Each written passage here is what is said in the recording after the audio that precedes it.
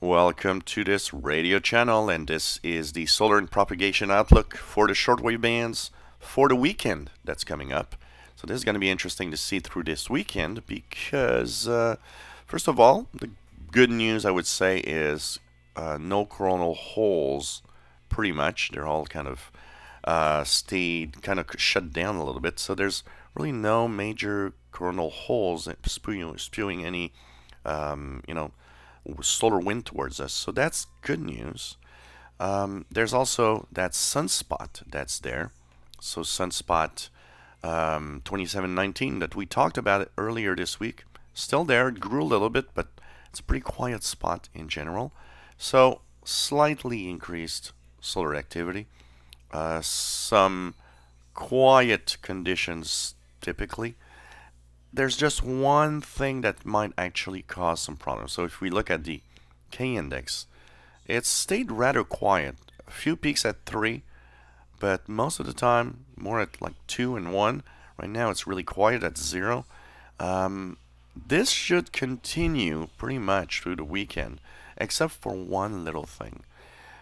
We had the sun doesn't need to have any any sunspots are to have solar flares that would spew out gas towards us.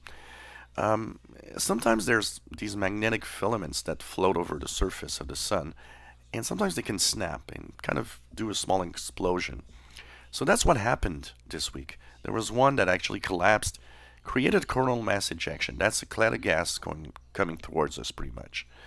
That we are looking at because we're not really sure if it will have an impact.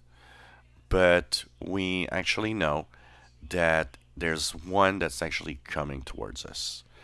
And that means that the activity that that little that cloud of gas might actually do is possibly going to impact us in the next 2 or 3 days.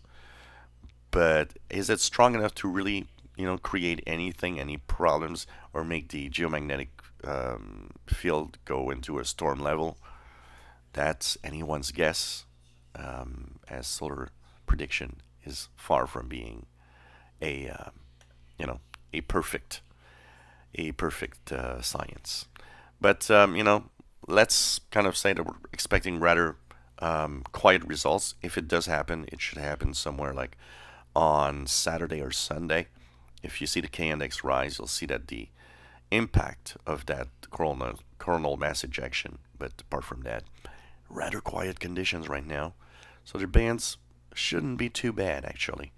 And of course, we'll try to check that out and have a few videos of tuning the bands. I plan to have some walk in the park videos with my Texan PL 680 later today. So if you enjoyed these, they should pop up today and maybe tomorrow. If you enjoyed my videos, please subscribe, give us thumbs up, enjoy your radio listening.